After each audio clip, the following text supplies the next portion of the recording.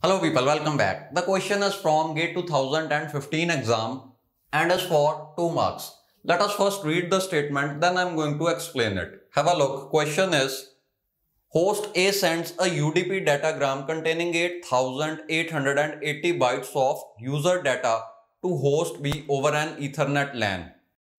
Ethernet frames may contain data up to 1500 bytes.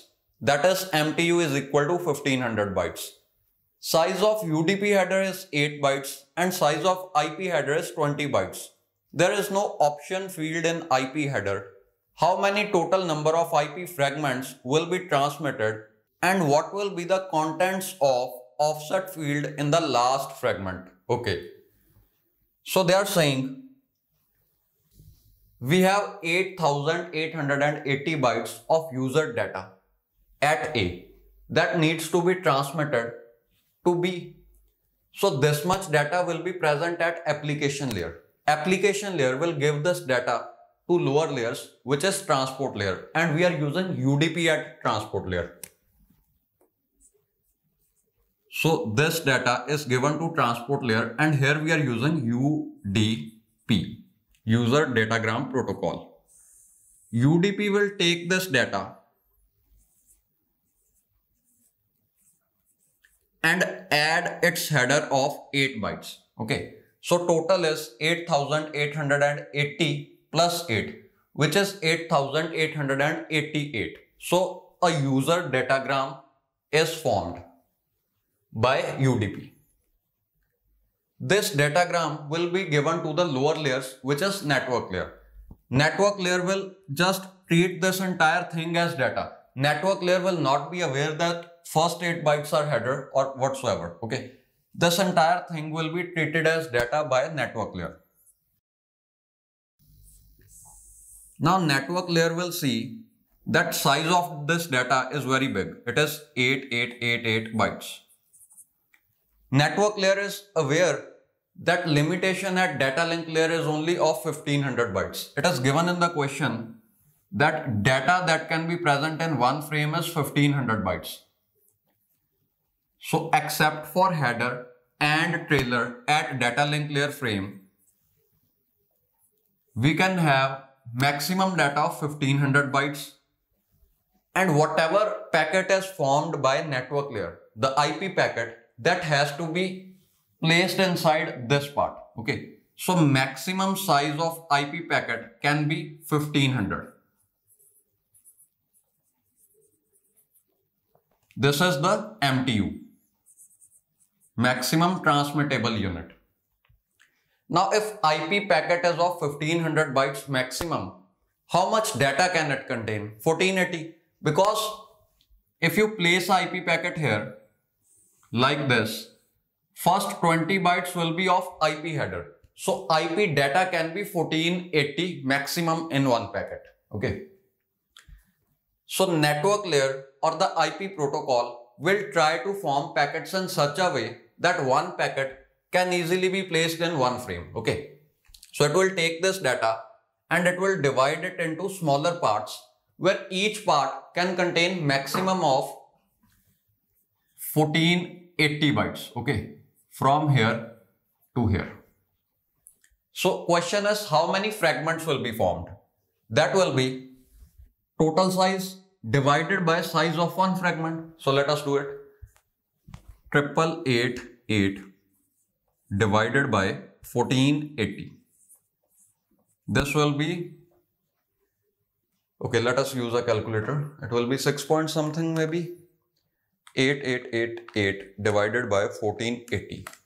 It is 6.005. What is the meaning of 6.005? It means if we divide 8888 by 1480, we will get 6 packets of this size. Okay. So 1, 2, 3, 4, 5 and 6. 6 packets or 6 fragments will be of maximum size possible, that is 1480. But in the last fragment or last part, there will be very small amount of data. Okay. So this is the last part. it is very small. It is not complete 1480 bytes.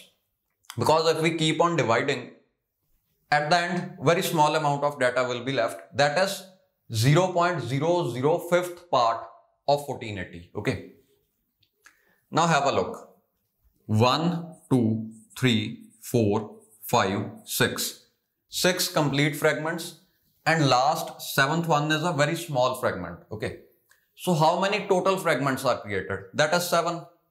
You can also take ceiling of this one. Because saying 6.005 fragments does not make much sense. This 005 is a fragment. Okay. So it will be treated as one fragment even though it contains very small amount of data. So total we have 7 fragments.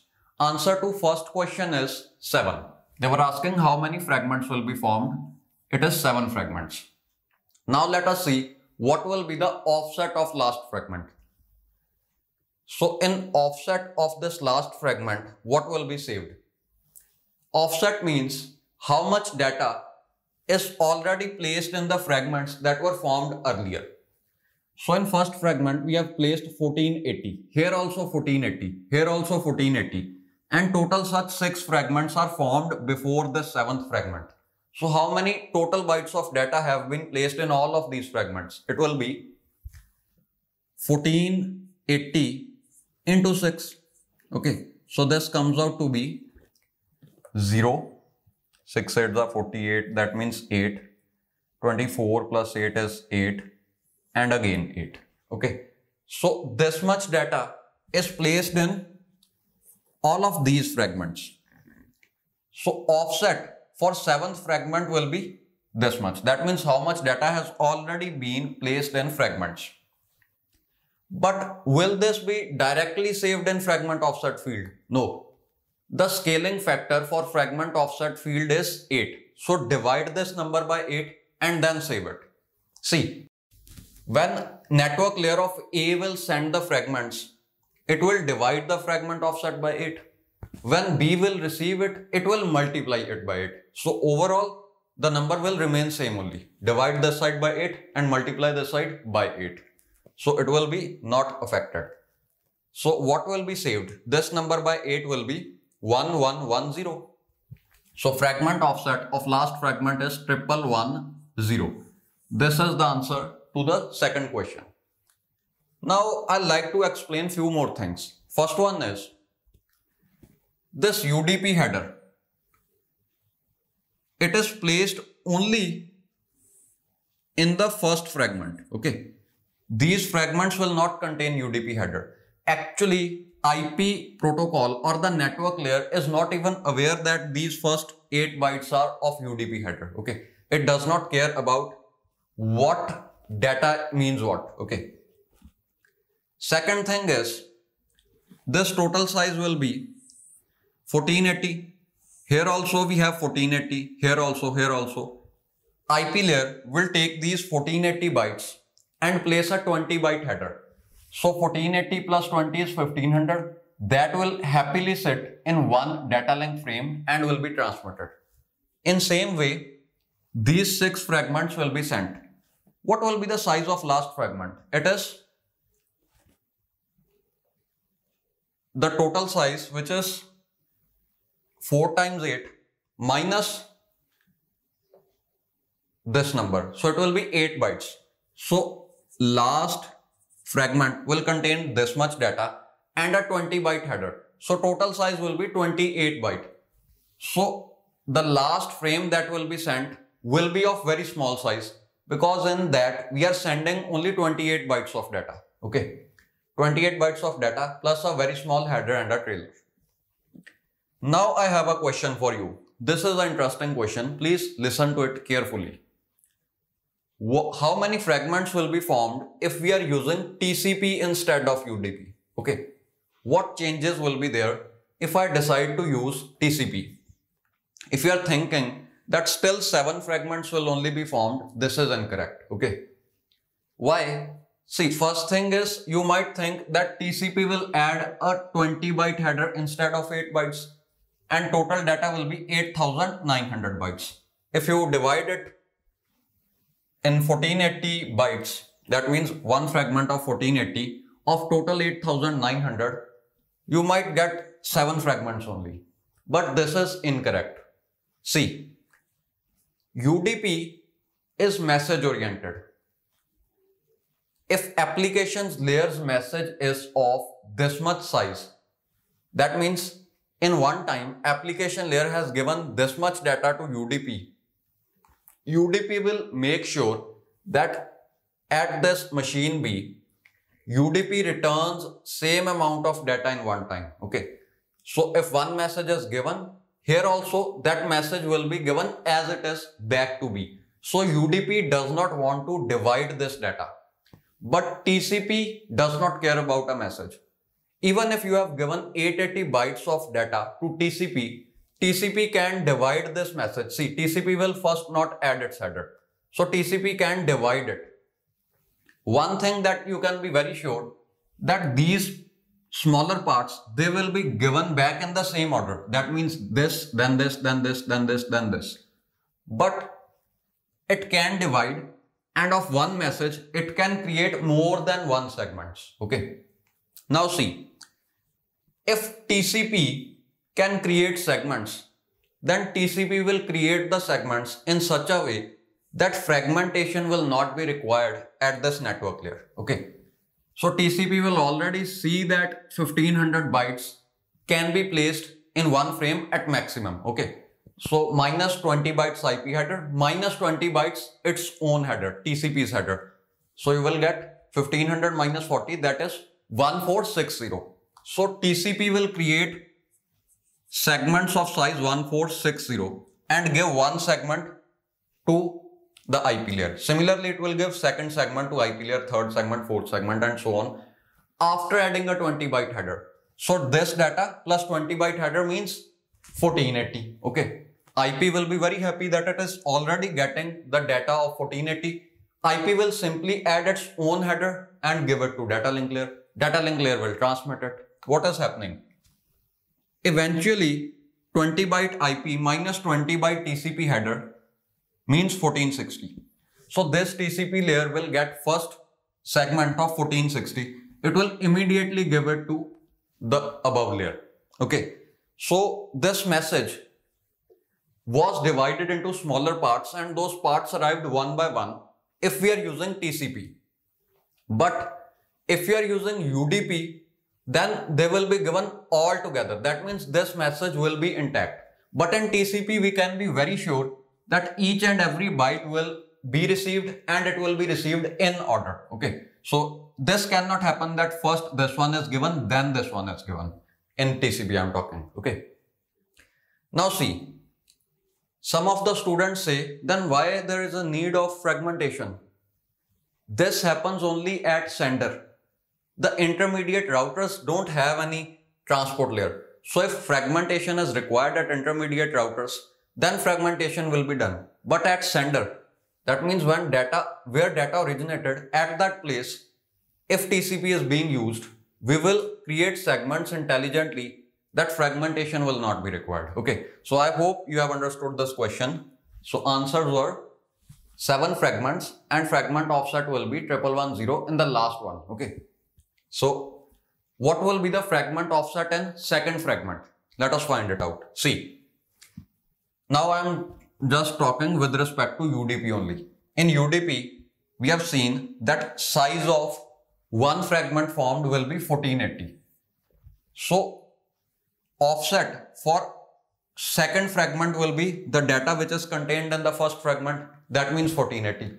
So offset will be 1480, and what will be saved is 1480 divided by 8 due to scaling factor. So you can have a look. I've drawn a diagram to explain things more clearly. This is the total amount of data that was given to network layer. Network layer decided to create 7 fragments. Okay, I'm talking with respect to UDP. Now forget about TCP. UDP, in case of UDP, network layer will fragment, and it created 7 fragments, in which last fragment had very small amount of data. So first fragment had complete 1480 bytes. Here we have 1480 bytes of data in this fragment, and network layer or the IP protocol will add a 20 byte header. Similarly, second fragment will be formed, third, fourth, fifth and sixth. But in last fragment, there will be very small amount of data. That is only 8 bytes. So these 8 bytes and there will be a 20 byte header. So have a look. These 1480 bytes will be from byte number 0 to byte number 1479. Okay. So byte number 1480 to byte number 2959 will be present here. Similarly, you can see I have written these numbers. So if we have total of these many bytes, their numbering will start from 0 and it will go till 8887. Okay. So last byte 8887 is present in the last fragment. Okay. Now have a look. Fragment offset means what is the amount of data contained in the fragments that were formed earlier. For this one, the fragments that were formed before forming this fragment, they contain no data because it is the first fragment only. Okay. So for this one, the data contained in these fragments is 0. Fragment offset is 0. What will be saved in fragment offset field? This number divided by 8. So 0 divided by 8 is 0 only. Okay. So fragment offset field will also contain 0. Check for this one, that is the second fragment. For second fragment, the data contained in the fragments that were formed earlier is 1480. So fragment offset is 1480. To get the actual number that will be saved in fragment offset field, divide this by 8. So it will be 185. That means we are going to save 185. Okay. For this one, for the third fragment, see, the total data contained in fragments that were formed earlier is this plus this. That means 1480 into 2. That will be 2960. Okay. So what will be saved in the fragment offset field will be actual fragment offset divided by 8 because 8 is the scaling factor. So this will be 8 3s are and you will get 70 here. Okay. So this number divided by 8 will be 370. So this is the number that is going to be saved. Okay. Similarly, you can see this will be the fragment offset. 1480 into 3 is 4440. And to get what will be saved in fragment offset field, you divide this by 8. Divided by scaling factor. This will be 555.